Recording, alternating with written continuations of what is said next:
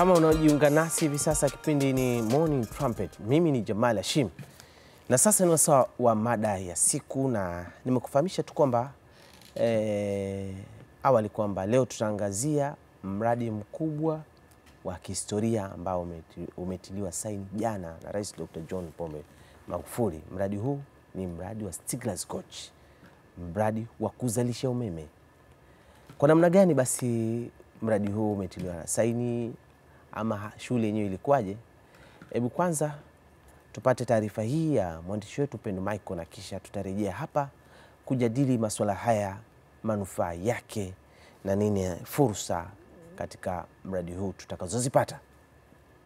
Ni viwanja vya Ikulu jijini Dar es Salaam, ambapo Rais wa Jamhuri ya Muungano wa Tanzania Dr. John Pombe Magufuli, Waziri Mkuu wa Misri pamoja na viongozi wengine kutoka nchi hizi mbili, Tanzania na Misri, wameshuhudia utiliaji wa saini wa kuanza rasmi ujenzi wa mradi wa kuzalisha umeme katika mto Rufiji maarufu kama Stiegler Gorge, ambapo Rais amesisitiza kuwa kukamilika kwa ujenzi wa mradi huu utaenda kuisaidia Tanzania kuwa na umeme wa kutosha. Hela ya kulipa advance payment ya 15% ipo leo hata mkitaka kuchukua.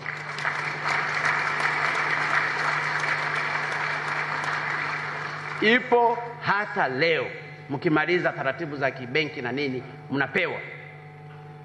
Zipo. Hatuta default katika kulipa certificate zenu, kwa sababu tunajua mradi huu ni wa taifa letu. Tukiferi mradi huu, maana yake tumeferi kwenda kwenye nchi yenye neema, yenye maendeleo ya kuwaondolea shida wa Tanzania. Tangu kutangazwa nia ya kuanza ujenzi wa mradi wa kuzalisha umeme katika mto Rufiji, kumekuwa na upinzani mkubwa, huku baadhi ya wataalamu wanaharakati wa mazingira wakidai kuwa utaleta athari za kimazingira, jambo ambalo Rais Magufuli amelikosoa kwa ushahidi. Mradi huu kiuhalisia kabisa utasaidia kutunza mazingira. Mradi huu utasaidia kutunza mazingira. Kwanza kwa sababu umeme wa maji ni rafiki wa mazingira. Lakini pili, eneo litakalotumika kutekeleza mradi huu ni dogo, ni kati ya 1.8 hadi 2% ya eneo lote la hifadhi ya Seru, ambalo ni kubwa kuliko baadhi ya nchi.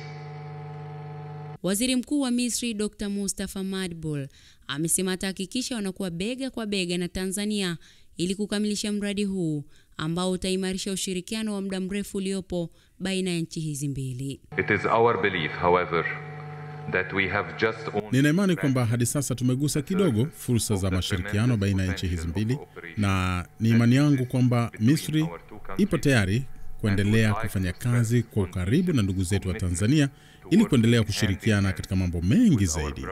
in Tanzania to fulfill that potential. Mradi huu utakaokamilika baada ya miezi 36 sawa na miaka mitatu utakuwa na uwezo wa kuzalisha megawati 2115 za umeme, ambapo kwa sasa Tanzania inazalisha na kutumia umeme megawati 1560. Upendo Michael, Azam News, Dar es Salaam. Naam, katika kujadili masuala haya basi, baada ya taarifa hiyo ya Upendo Michael, ni naye Salum Shamte. Yeye ni mwenyekiti wa Taasisi Sekta Binafsi. Tumemwalika hapa ili walau kujua sasa mtazamo wao kama sekta binafsi na mambo gani basi wanayatizamia ambayo Tanzania tunaweza tukatarajia kupata neema kubwa kutokana na mradi huu. Karibu sana. Asante sana. Habari za asubuhi. Salama. Naam. Umeona, umesikiliza taarifa yenyewe na umefuatilia matangazo ya jana kuhusiana na kitu hiko, ama taarifa hiyo ya kihistoria kuhusiana na mradi huu wa uzalishaji umeme kwa kutumia maji. Nini mtazamo wako kwanza? Kwa hakika lazima nikiri kwamba mtazamo wangu ni mtazamo wa furaha sana. Kwa sababu toka niko shule darasa la 5 la 6 mradi huu umekuwa unazungumziwa, na mimi sio mtoto mdogo sasa hivi. Na mradi huu ulikuwa unazungumziwa kwa mantiki kubwa mbili, kwamba kwanza tutaweza kupata umeme wa kutosha hapa nchini. Hautakidhi mahitaji yetu yote, lakini utakuwa umeme wa kutosha. Lakini vile vile fursa ya kuibua bonde kubwa kupita mabonde yote tulikuwa nayo hapa nchini, bonde la Rufiji katika masuala ya kilimo. Sasa hili tumekuwa tunalisikia toka tuko shule, lakini halijatekelezwa. Sasa nikiwa hai na kuona kwamba imesainiwa na kutekelezwa, kwa kweli ni kitu cha faraja kubwa sana. Na bwana Jamali, lazima niseme ni declare interest, wazungu wanasema. Mimi kwa asili ni Mrufiji. Natoka Ikwiriri kwetu. Kwa hiyo ni mradi ambao tumekuwa tunaufuatilia miaka mingi sana. Lakini toka awamu ya kwanza, awamu ya pili, awamu ya tatu, awamu ya 4 sasa unatekelezwa. Kwa kweli ni faraja kubwa sana. Na nafikiri kwamba tunahitaji kumpongeza sana Mheshimiwa Rais. Na vile vile sisi wote kama Watanzania tuunge mkono huu mradi kwa dhati kabisa, na kuhakikisha kwamba unatekelezwa kikamilifu, kwa sababu fursa zake ni nyingi mno kwetu sisi kama Watanzania. Wewe umegusia, umedeclare interest mapema kabla hujazungumzia masuala mengine kama mwenyekiti. Ndio. Umetoka Ikwiriri huko. Ndio. Sasa wana Ikwiriri ambao wanakutizama hivi sasa. Ndio. Ukizungumzia mradi huu unaeleza nini kuhusiana na sasa hatua hii ambayo imefikia? Nawaeleza kwamba kama wanasali basi wakasali kuombea mradi utekelezwe, kwa sababu ukitekelezwa vizuri na wao wakachukua na kuibua zile fursa ambazo zitajitokeza, maisha yao yatabadilika kikamilifu kwa muda mrefu sana, wao na vizazi vyao. Kwa hiyo nawaambia wajipange, waweze kuhakikisha kwamba wanaelewa nini fursa zilizokuwepo na nini ambacho wao wanaweza kufaidika kama wananchi wa kule. Lakini fursa zake ziko kwa wananchi wa Tanzania nzima. Lile bonde ni kubwa mno. Wale watu wa Rufiji kule hawawezi kulimaliza lote lile. Ni kubwa sana. Na hakuna bonde kama hilo katika Afrika Mashariki. Hakuna bonde kama hilo Afrika Mashariki. Kabisa. Kwa hiyo kama tulivyokuwa tunajifunza toka shule, tukiliibua lile bonde tunaweza kuzalisha chakula cha kulisha Afrika Mashariki nzima. Kwamba watu wengine wote wasizalishe, bonde lile litaweza kuzalisha chakula, kwa sababu kuna rutuba nzuri na udongo mwingi ambao umekuwa unamwagiwa pale katika mafuriko ambayo imekuwa yanatokeza kila mwaka. Lakini kitaifa huu mradi ni mkubwa na ni muhimu sana, hasa katika swala la umeme, kwa sababu kama tunakwenda Tanzania ya viwanda, bila umeme ni sio kweli. Hatutafika. Na umeme tuliokuwa nao sasa hivi, kwa sisi ambao tuna viwanda, tunajua ni matatizo bado. Wewe umezunguka duniani, umeona. Ndio. Umeme wa maji una uhakika kwa unatoa uhakika gani kwa wawekezaji katika masuala ya uwekezaji? Kwanza, mvua ni kitu ambacho Mwenyezi Mungu ametupa, kitakuwepo mpaka mwisho wa dunia. Ndio. Kwa hiyo maji yatakuwepo na yatakuwa yanatiririka kwenda baharini. Kwa nchi za wenzetu kama Uchina, mimi nimekwenda kutembelea ule sasa hivi demu kubwa kupita zote duniani, Gorge kule Uchina. Ni kubwa mno na wanazalisha megawati karibu 35,000. Ni kwamba hawaruhusu maji yakapotea. Nimekwenda, kuna mradi mwingine kule Mongolia, ni kwamba wana demu, mto mmoja una demu karibu 5-6 zinazofuatana. Hapa panazalishwa umeme, ukienda chini unazalisha umeme, ukienda chini tena unazalisha umeme. Kwa hiyo sisi kutumia ile fursa ya ile demu ya pale Stiegler Gorge ni haki yetu, na ni kitu ambacho kinafanyika duniani, na kama alivyosema Mheshimiwa Rais jana, na sisi tunajua kwa sababu tumefanya utafiti, umeme wa maji ni rahisi kupita umeme mwingine, hata kupita wa gesi ni rahisi, kwa sababu maji yapo yanatiririka.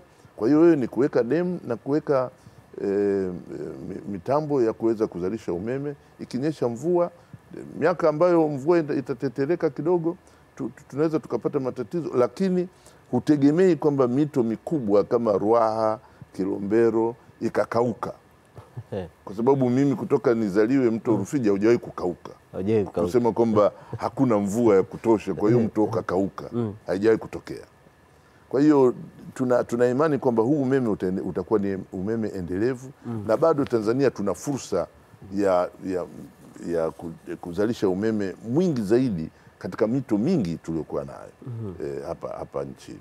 Kwa hiyo nafikiria kuichukua hii fursa sasa hivi ni wakati mwafaka, kwa sababu kama tunataka kweli viwanda lazima tuwe na umeme mwingi wa kutosha. Hata hizi megawati 2100 tutakazozalisha hapa Stiegler Gorge tukichanganya na tuliokuwa nao sasa hivi bado hautatosha. Tukifika 2025 lazima tuwe na megawati zinazokaribia 10,000 kama kweli tunataka kuwa na viwanda vya uhakika hapa nchini.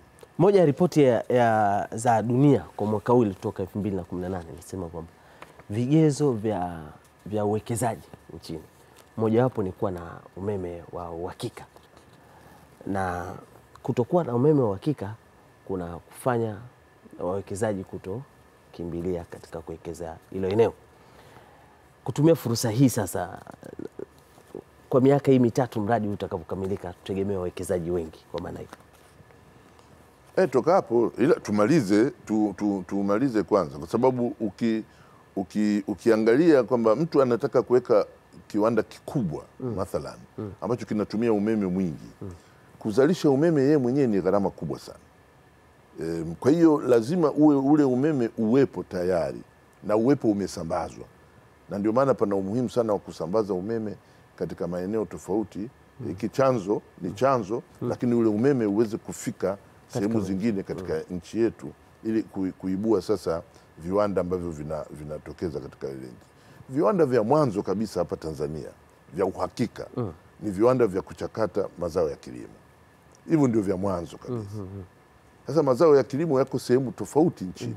Kwa hiyo inabidi umeme ufike kule, ili kusudi usisafirishe sana mazao kabla hujayachakata. Uende ukayachakate kule kule ambako yanazalishwa.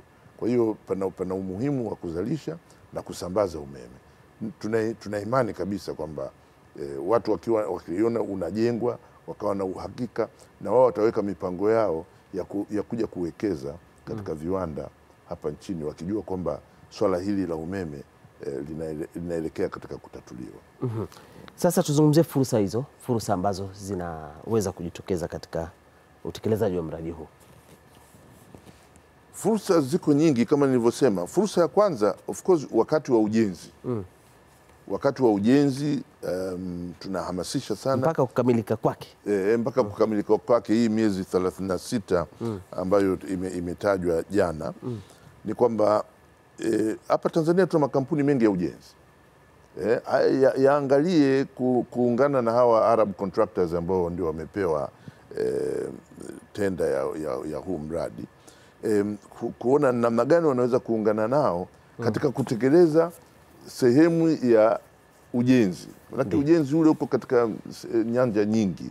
Kwa hiyo kuangalia ni kitu gani ambacho kinaweza kufanyika na makontrakta wetu wa hapa nchini kama subcontractors. Kuna ujenzi wa makambi, kuna ujenzi wa ile demu yenyewe, kuna ujenzi wa miundombinu ya barabara kwenda pale kwenye demu, kuna ujenzi wa nyaya za umeme. Kwa hiyo fursa ya kwanza ya ujenzi. Lakini fursa ya pili kubwa ni kutoa bidhaa ambazo zinahitajika pale. Chuma. Kitahitajika chuma kingi sana katika ujenzi wa ile demu. Na tunavyo kampuni za vyuma hapa nchini. Kwa hiyo lazima zifaidike katika supply vyuma katika ile project. Sasa. Simenti. Itahitajika simenti nyingi sana katika huu mradi. Kwa hiyo nayo kwa ajili ya ujenzi. Kwa hiyo panahitajika sana makampuni ya simenti yachangamkie, ili kusudi kusupply simenti ambayo itakuwa inahitajika pale. Kokoto. Mkizubaa kokoto zinaweza zikatoka nje, lakini sisi tuna kokoto nyingi hapa. Kwa hiyo sisi kusupply kokoto.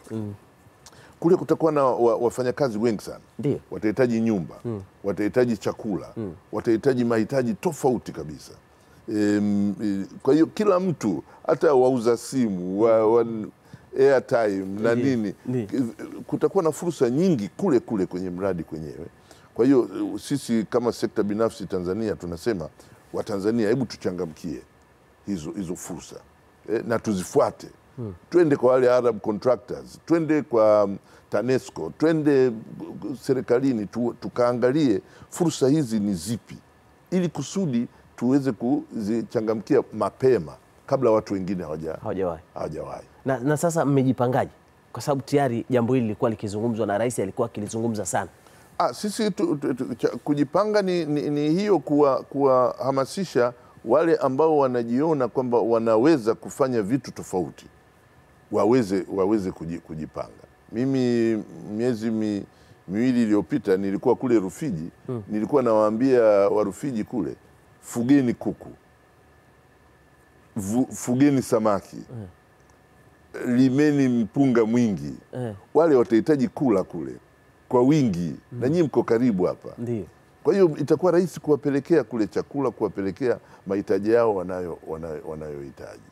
Kwa hiyo ni kuwahamasisha watu, kuwapanga na kuangalia namna gani hata mabenki nini yanaweza kuwasaidia ili kusudi waweze kuongeza uzalishaji wao, kuweza kutoa huduma na bidhaa katika ule mradi wakati wa ujenzi.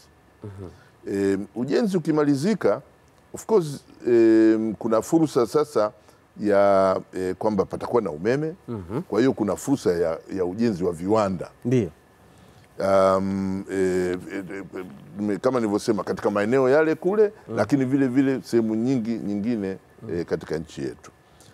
Lakini mimi naiona fursa kubwa sana iko kwenye kilimo, kwa maana ya kwamba kilimo cha mazao kwanza, kule bondeni kule. Ndio. Unajua Stiegler Gorge iko juu. Kule bondeni. Kama nilivyokuambia mimi mwenyeji kule. Kila mwaka au kila baada ya miaka miwili hivi tunapata mafuriko makubwa sana. Na ni mafuriko makubwa kweli ambayo yanachukua kila kitu. Kwa hiyo kama umepanda mpunga, umepanda mahindi, yanaondoka au yanazama kwenye maji. Kwa hiyo mwaka ule unakuwa wewe uko katika hati ya njaa. Lakini ikiwa yale maji yamezuiwa kule na yanatolewa kwa mpango, then mafuriko hayatakuwepo. Kwa hiyo inamaanisha kwamba lile bonde sasa litakuwa limefunguka kuweza kulima na kumwagilia mara 2 mara 3 kwa mwaka. Kama mpunga unaweza kulima mara 3 kwa mwaka. Kwa sababu kunakuwa ardhi iko nzuri, ina rutuba nzuri na maji yapo. Na barabara, tunayo barabara nzuri ambayo inaunganisha Dar es Salaam kilomita 160 tu kutoka Dar es Salaam inakwenda mpaka Mtwara. Tuna imani kabisa kwamba barabara zingine zitafuata. Kwa hiyo kilimo kule kitakuwa ni kikubwa sana, na kitakwenda sasa na viwanda ambavyo vitakuwa vinachakata mazao ya kilimo. Pamoja na zana za kilimo. Kwa hiyo lile bonde sasa linatakiwa lipangwe kitaalam kabisa ili kusudi sasa hiyo fursa ya kilimo iweze kuibuliwa. Lakini kule linajengwa bwawa kubwa. Ndio. Kubwa sana. Samaki pale ni fursa kubwa sana ya uvuvi. Na samaki wanaweza kupandwa kabisa, samaki kwa makusudi kabisa. Samaki ili kusudi watu waweze wakufuga, ili kusudi tuweze kuchukua fursa kwamba maji yako pale. Samaki hawachafui maji. Kwa hiyo maji yapo pale, watafuga watu samaki, yataendelea kuzalisha umeme, lakini na samaki watakuwa wamepatikana. Na Dar es Salaam sio mbali, bandari sio mbali, tutaweza kuuza samaki ndani na nje ya nchi. Lakini watu wa private sector mmekuwa mkijiweka mara nyingine nyuma katika hii miradi mikubwa.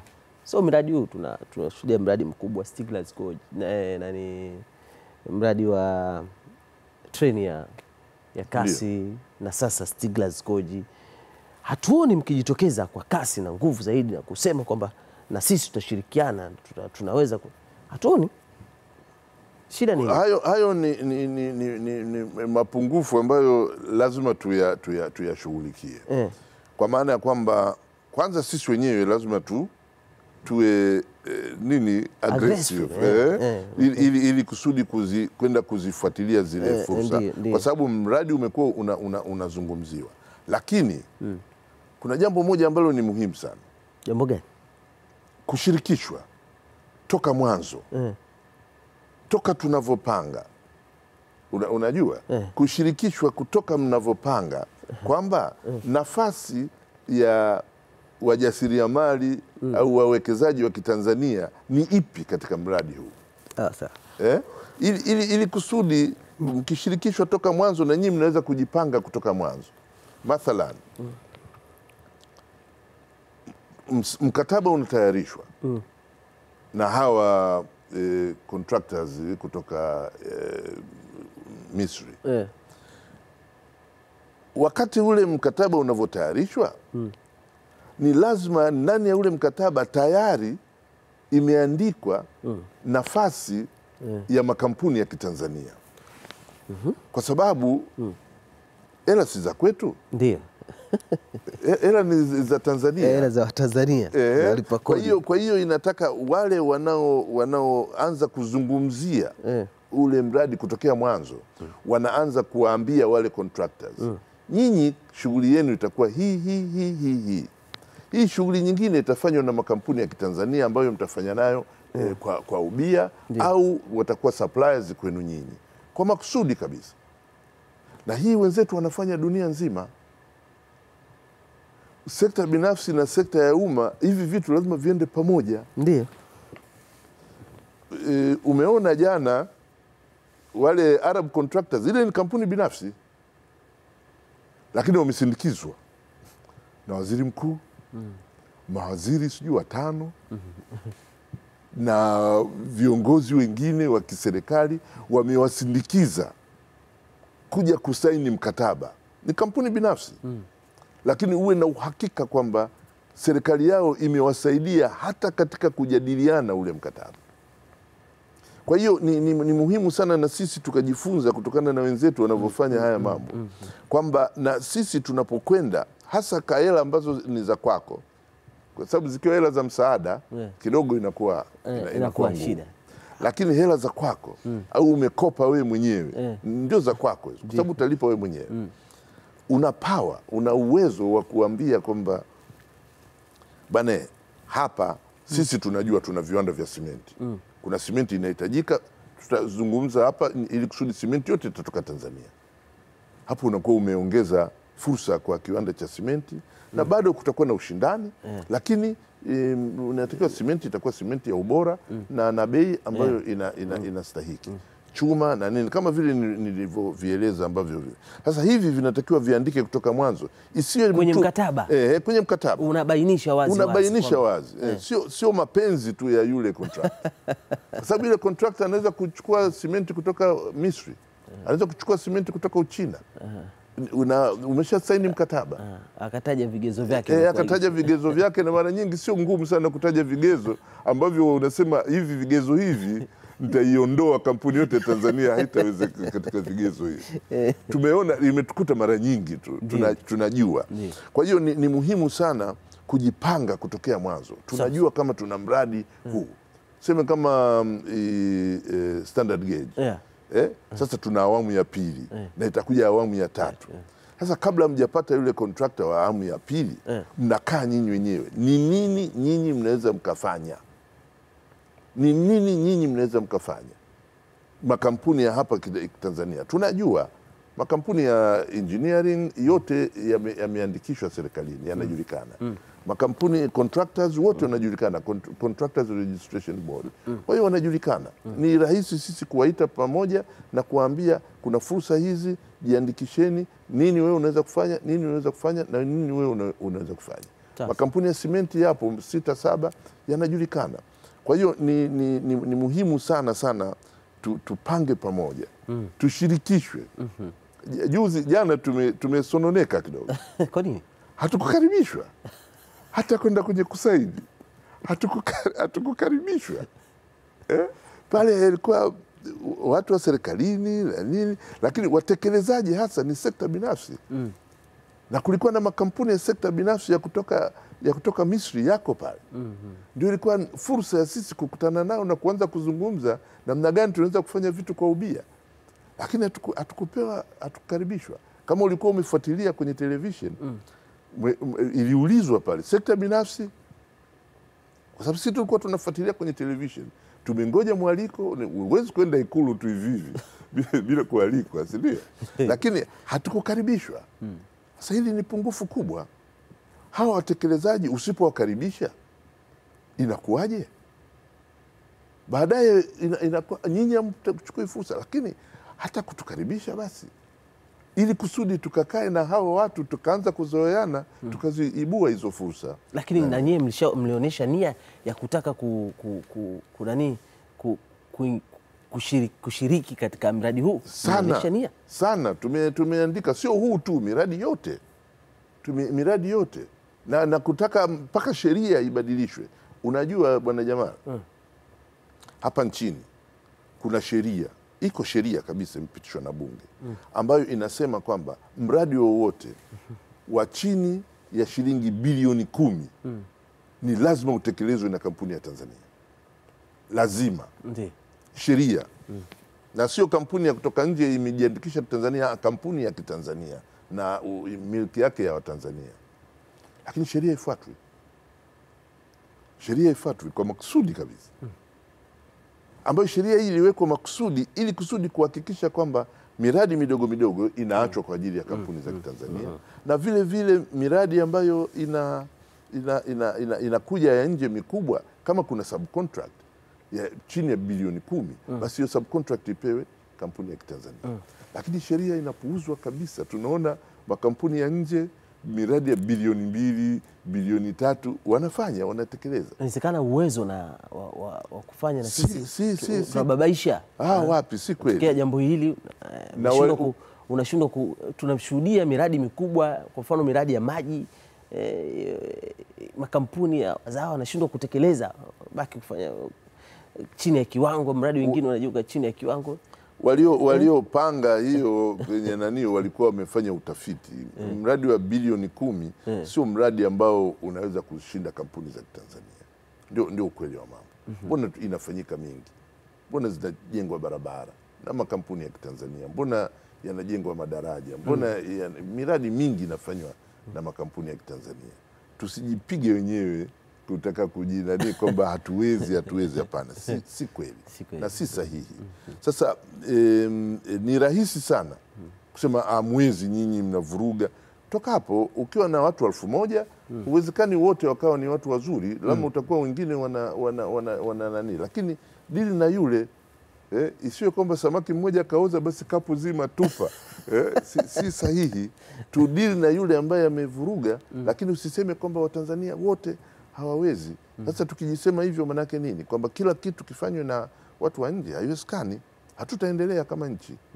Na ni muhimu sana. Tunajua kwa uhakika kama alivyosema Mheshimiwa Rais jana, tutajenga miradi mingine ya kuzalisha umeme kutokana na maji mingi hapa nchini.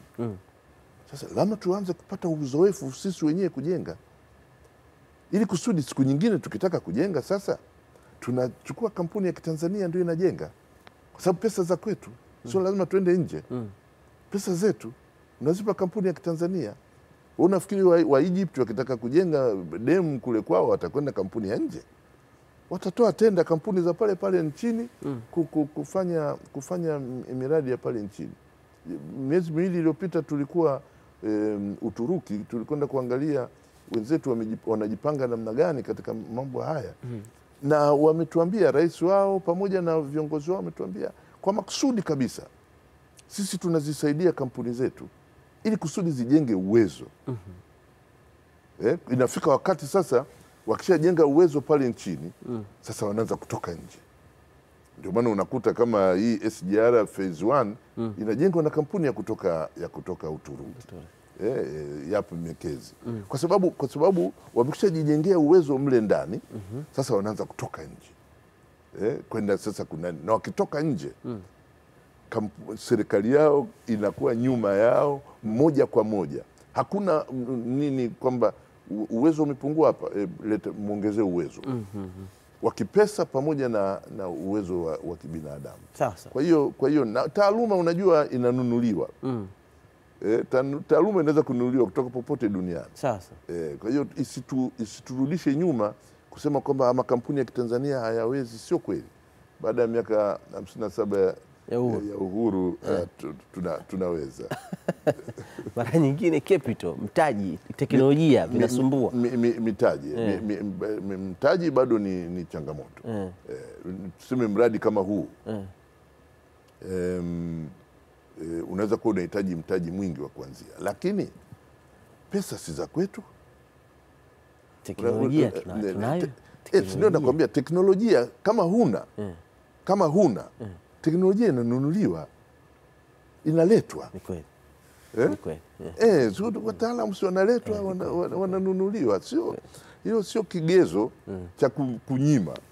Kwa sababu teknolojia tukitaka kutoka popote duniani, kama tuna pesa itakuja. Kwani hao nao tuliowaleta si wanakuja na teknolojia? Sasa unaambia we njoo na teknolojia, lakini hivi vitu vingine vitafanywa na Watanzania. Na utapokuja na teknolojia, kaa na Watanzania na wao wajifunze, ili kusudi kesho na kesho kutwa tutakuwa na Watanzania ambao tayari wanajua.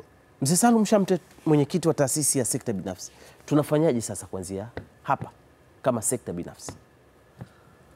Sisi sekta binafsi, unajua kama sisi taasisi ya sekta binafsi, kazi yetu ni kujadiliana na kushauri. Sawa.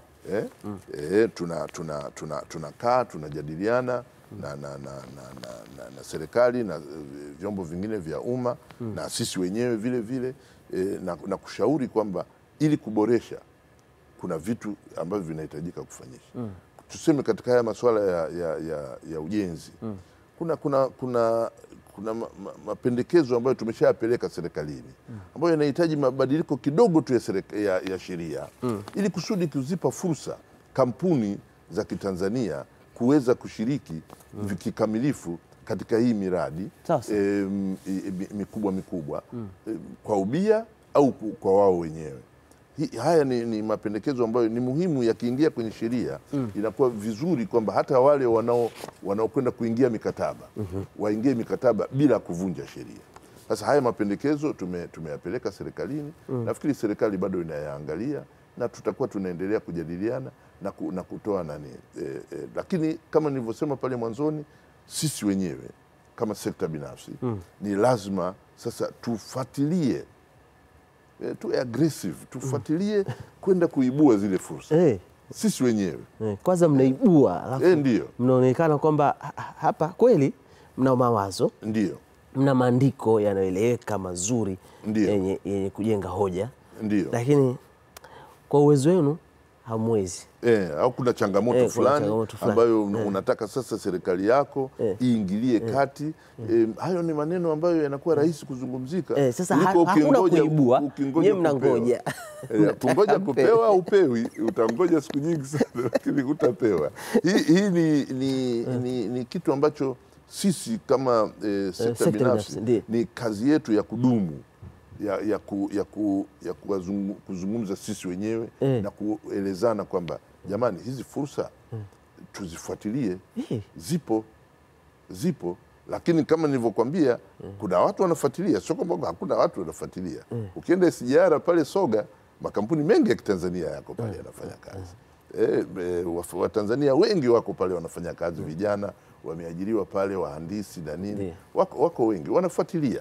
Lakini tunahitaji kuonyesha aggressiveness zaidi na ubunifu. Ndio.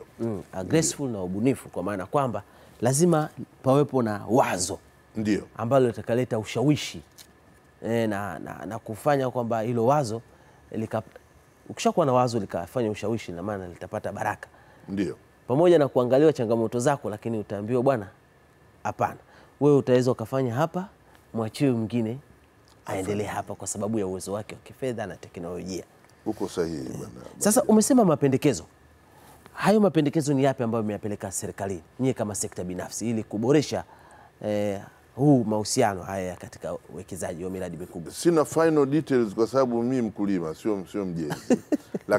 lakini ni mapendekezo yamepelekwa kitaalam kupitia CRB, ile chombo Contractors Registration Board, tumeyapeleka serikalini, ambayo yanaainisha sheria ambazo zinatakiwa ziwabane wale wote wanaotoka nje kuja kufanya contracting hapa, kwamba kuna vitu fulani fulani ambavyo vinatakiwa wafanye ili kusudi kuhakikisha kwamba makampuni ya Kitanzania yanapata fursa kutekeleza pamoja na wao. Na vile vile kuna hii kitu Kiswahili tunahitaji, Kiingereza local content, kwamba katika mradi wowote ule lazima kuwe na asilimia fulani kwa uhakika kabisa, lazima iwe ya Kitanzania, ama kwa ajira ama kwa utekelezaji. Kwa hiyo hivi ni vitu ambavyo vinatakiwa uviweke kisheria. Na hili swala la local content, kuna taasisi kabisa hapa ya National Economic Empowerment Council chini ya Mama Ben Isa, wanalifuatilia kwa makini na sisi tunalifuatilia kuhakikisha kwamba hizi sheria na taratibu zinawekwa sawasawa, na halafu watu wote wale ambao wanahusika na kutoa mikataba ya kwenye miradi hii wanaelewa kwamba sheria hizi zipo na wanatekeleza kwa manufaa yetu wote sisi kama Watanzania. Sasa kama nyie watu wa private sector, miradi hii ambayo imeanza kutekelezwa, mnafanya nini? Sisi kama hii miradi tuseme hii ambayo ni Stiegler's Gorge, kule sisi Tanzania Private Sector Foundation tumejigawanya katika kongani 14, cluster 14. Kuna cluster maksusi ya ujenzi. Sawa. Sasa mnaambia nyinyi cluster ya ujenzi, kaeni muangalie ni fursa zipi kutoka na wanachama wenu ambazo mtaweza kwenda kuzifuatilia katika ujenzi. Na muende kwa wale ambao wanasimamia ule mradi, TANESCO na Wizara ya Nishati na Wizara ya Ujenzi, ili kusudi sasa muende mkakae nao kuona namna gani mnaunganishwa na ile kampuni ya Arab Contractors katika mambo ya ujenzi. Kuna kongani la kilimo. Tunaambia kilimo, kama hawa watu wa ile Southern Agriculture Growth Corridor of Tanzania, SAGCOT, wanayo cluster, wanayo kongani ya Rufiji. Sasa unaambia hebu ichambueni katika hii miaka mitatu hii, kuna fursa ambazo tutazipata sasa hivi, lakini zile fursa kubwa ambazo zitakuja baada ya demu kujengwa, tujipange namna gani ili kusudi ile kule inamalizika na nyinyi huko mko kazi inaanza. Kwa hiyo kongani nayo inakaa, inaangalia na inazungumza. Kuna kongani ya suppliers kama wa simenti na vitu vingine, nao wanakaa. Kwa hiyo ni kila kongani ambayo inaona kwamba inaweza kufaidika. Kule kuna swala la utalii. Ni fursa kubwa tu ya utalii ambayo itaibuka vile vile. Kutokana na mradi huu. Sasa tunayo kongani ya utalii.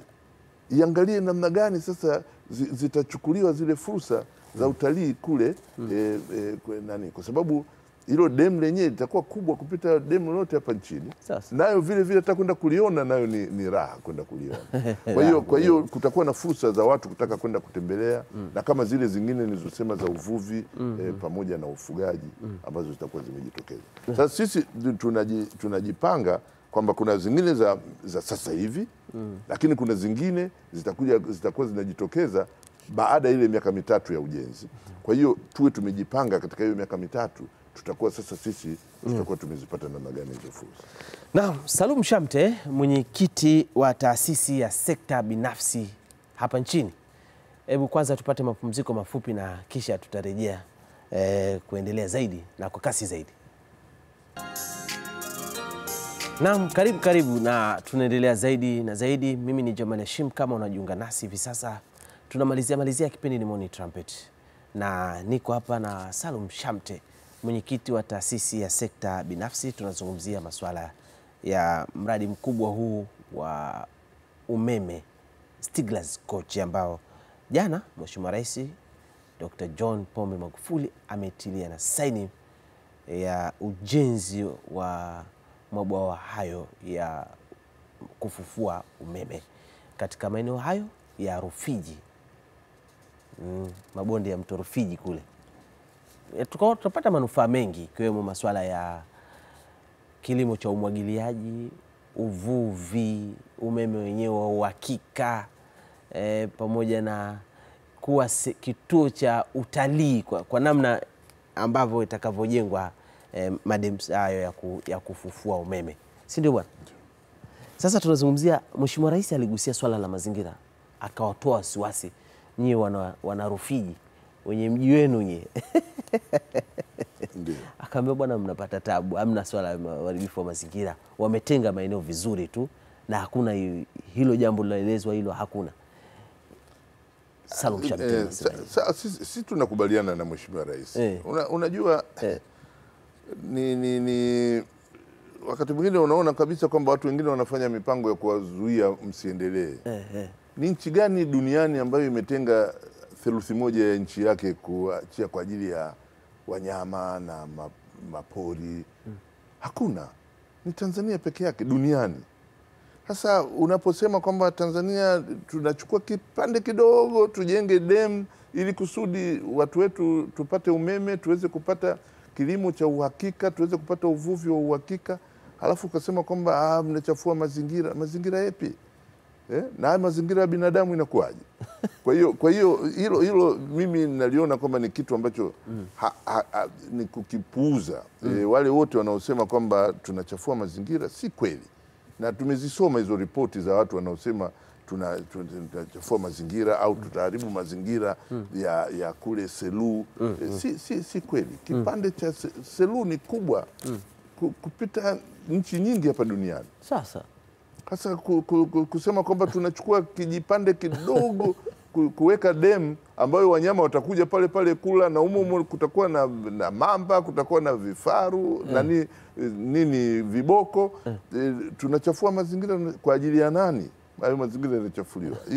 Tusibabaishwe na maneno haya. Sisi twende na msimamo wetu wa kujenga ile dam. Kama kuna athari zozote ambazo of course maji yakipanuka kwenye dam kutakuwa na athari, kunabidi watu watasogezwa, wengine ambao walikuwa wanaishi karibu na yale maeneo. Na ndivyo nimesikia katika ripoti ambayo imesema kwamba tayari wameshaanza kushughulikia hayo swala. Exactly. Kwa hiyo kutakuwa nani huku chini huku, watu waliokuwa wanazoea mafuriko hawatapata sasa mafuriko. Kwa hiyo waangalie mbinu zingine, kwa sababu yalikuwa mabwawa yanafurika.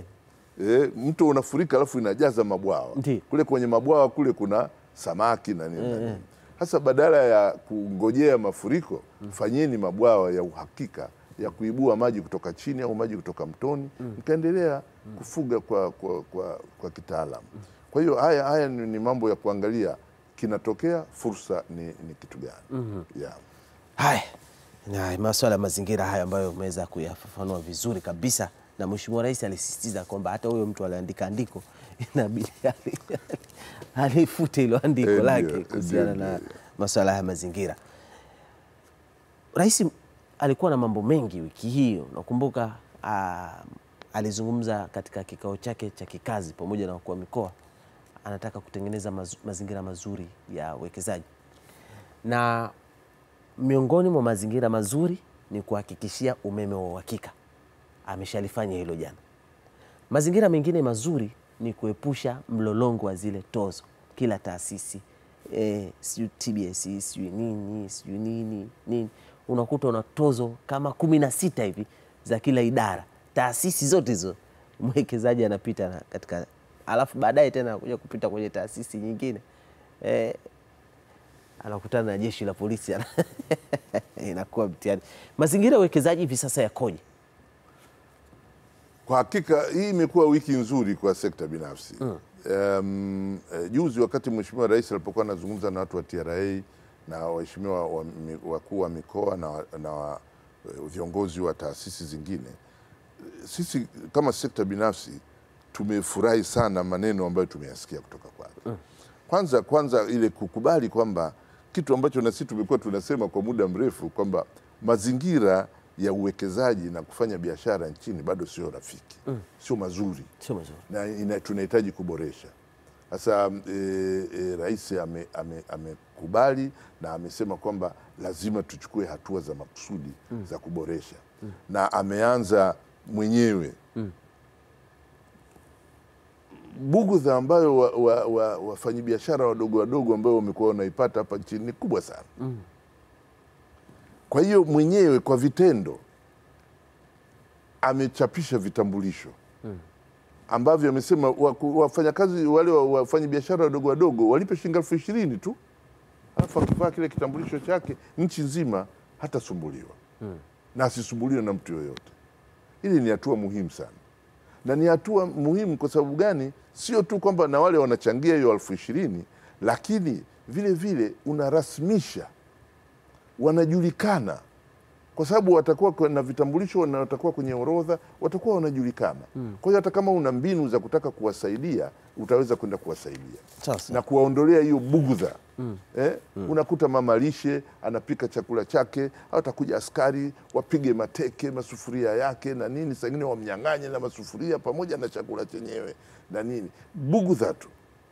Sasa hilo amelikemea, tumefurahi sana na tumeshukuru sana, na tunategemea kwamba hii sasa itafungua. Sisi tulikuwa tumependekeza kwamba tuwe na sera ya makusudi ya namna ya kusaidia haya makampuni madogo yanaitwa MSMEs kwa Kiingereza, micro small and medium enterprises, ambayo ndio mengi hapa nchini, ya kuweza kuwasaidia kwamba walipe kodi halali, lakini kila mtu alipe kodi, pasiwe na mtu ambaye mtu mzima ana afya yake na nini alipe kodi. Kila mtu alipe kodi, sababu kila mtu afanye kazi. Kwa hiyo ukifanya kazi lazima ulipe kodi, ambayo ndio mchango wetu sisi kuweza kujenga ma Stiegler Gorge, standard gauge na nini. Ndio mchango, kila mtu lazima achangie ili kusudi tuweze kufanya hivyo. Sasa lakini sasa kodi iwe ni inalipika kama ulivyosema bwana Jamal. Sisi tuna taasisi, sio tu TRA, lakini kuna taasisi zingine sasa zimegeuka watoza kodi. Ni kwamba na wao wanaamka asubuhi, nasema kutokea leo utaanza kulipa hii na hii na hii na hii na hii, na ofisini kwako unaweza ukakaa kwenye kiwanda, wanakuja leo wamekuja hawa, kesho wamekuja hawa, kesho kutu wamekuja hawa. Wewe kazi yako kudili nao tu kila siku, na kila mmoja akija na ni kwamba usipofanya hivi nitafunga hiki kiwanda. Sasa tukifunga hivi kiwanda, tena wewe mshahara wako utapata wapi? Hii fikra hii lazima ibadilike.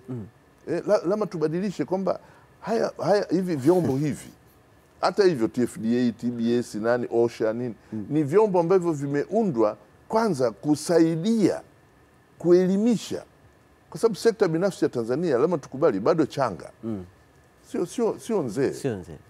Sekta binafsi yetu bado changa, haijazidi miaka 30 kutoka tulipotoka kwenye uchumi hodhi ule ambao kila kitu kinafanywa na serikali.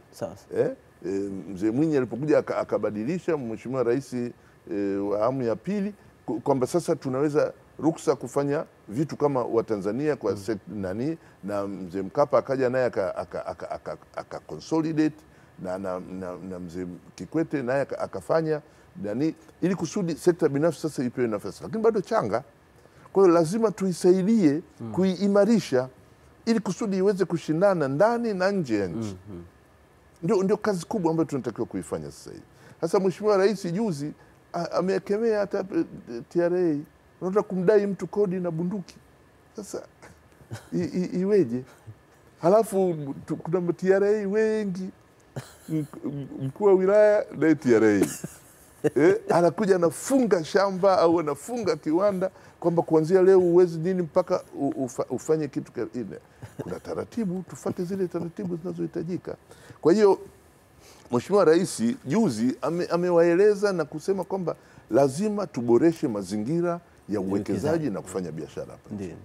Hilo ni neno kubwa sana na lazima tuzingatie, na ni fursa sasa kukaa sisi pamoja, sekta binafsi na sekta ya umma na taasisi zote zinazohusika, tukae pamoja tuangalie ni maeneo gani ambayo yanahitaji kuboreshwa ili kusudi mazingira yetu yawe bora zaidi. Na kazi hii tulishaanza kuifanya. kuna kitu kinaitwa blueprint, iko peji 234 ambazo tumeainisha sheria, sera na sheria zote ambazo zinakinzana na uwekezaji pamoja na ufanyaji biashara hapa nchini. Na kitu gani kifanyike ili kusudi kuboresha. Hasa iliyobakia ni kwamba tutekeleze kwa haraka ili kusudi mazingira yetu ya uwekezaji na kufanya biashara yawe bora zaidi. Kwa hiyo ninasema wiki hii imekuwa nzuri ya neema kwa sekta binafsi na tunamshukuru Mheshimiwa Rais kwa kuibua haya mambo halafu tuweze kuyafanyia kazi na kwa uhakika, na tunahakikisha kabisa sisi kuanzia juzi alivyozungumza basi tumeanza juzi ile kuyafuatilia na tutafuatilia kwa makini sana katika ngazi zote, ngazi za vijiji, ngazi za wilaya, ngazi za mkoa na ngazi za wizara na ngazi za taifa, kuhakikisha kwamba sehemu yoyote ambapo mazingira ya uwekezaji na kufanya biashara sio mazuri, tuyaeleze ni nini na tufanye nini.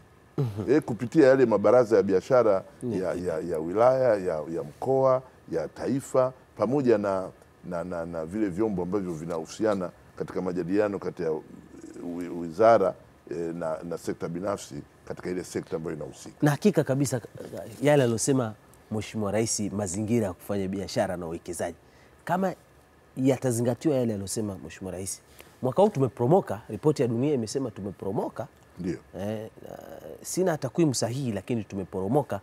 Tunajua nafasi kama 4 tumeshuka. Ndio. Naamini kwa mwakani kwa ripoti ya dunia ikija ya masuala ya uwekezaji na ufanyaji biashara hapa nchini, nafikiri tutapanda kama yale ambayo amesema Mheshimiwa Rais yatatekelezwa. Ndio.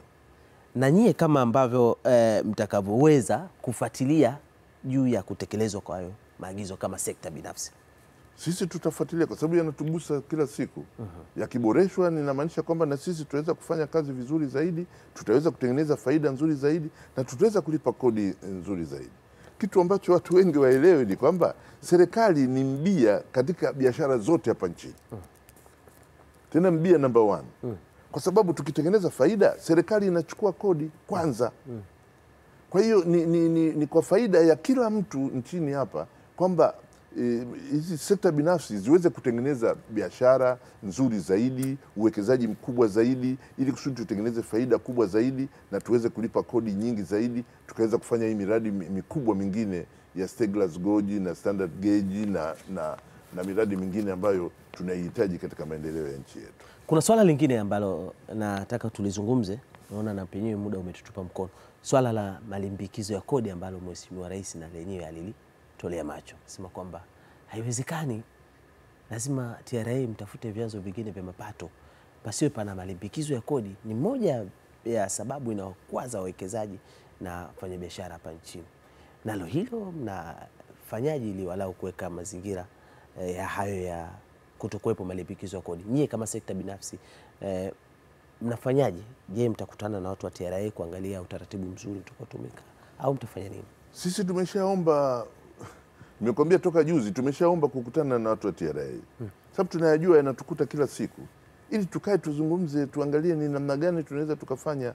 Uwezi ukaamka tu asubuhi ukasema kwamba unadaiwa kodi bilioni 3. Lipa. Imetoka wapi? Hebu tukae tuzungumze. Halafu sitaki mazungumzo. Na ukikaa ukizungumza, wakati mwingine ni kweli inawezekana kwamba unadaiwa bilioni 2, lakini huna zote kwa wakati mmoja. Sema nakulipa bilioni 1, halafu zingine tukae tutakulipa kidogo kidogo. Sema hata usipolipa zote nafunga kiwanda. Sasa ukifunga kiwanda halafu nitalipaje? Kwa hiyo haya ni mambo ambayo ya kuzungumza. Hizi taratibu Rais ameziibua sana, lakini ziko nyingi vile vile zingine ambazo sisi tunataka tukae sasa tupitie kama Watanzania wote tunajenga kitu hiki kimoja. Kwa hiyo kama Watanzania tukae tuangalie. Kila mtu anataka kulipa kodi. Unajua mtu yote mwenye akili timamu huwezi kusema nitakaa tu bila kulipa kodi. Hapana. Wako wahuni kidogo wengine wanataka kubabaisha. Lakini kwa watu wengi wa Tanzania wanataka kulipa kodi. Lakini iwe kodi halali na ule mfumo wa kulipa uwe kiurafiki. Na sio kwa nani, na pasiwe na mambo ya rushwa humo ndani ambayo yanaleta tabu kwa sisi wafanyabiashara. Yeah. Mzee Salum Shamte, mwenyekiti wa taasisi ya sekta binafsi, akimalizia hivyo, nami niseme muda si rafiki kwetu. Ni wasaa sasa wa kumruhusu yeye kwenda kutekeleza majukumu yake ya siku, nami kupata muda kidogo wa kuendelea na majukumu mengine. Niseme na kushukuru wewe kwa kutufuatilia, hasa tulipoanza kufungua matangazo yetu kuanzia asubuhi saa 12 mpaka muda huu. Mwenzangu Beti Omara atakuja hivi sasa kuweza kuendelea zaidi kumalizia katika kipengele cha masuala ya burudani, kukupa wewe burudani mtazamaji, baada ya kutufuatilia masuala yetu haya mazito. Sina la ziada, nikutakia siku njema isiyokuwa na bugudha. Mimi ni Jamal Hashim, hadi wakati mwingine tena.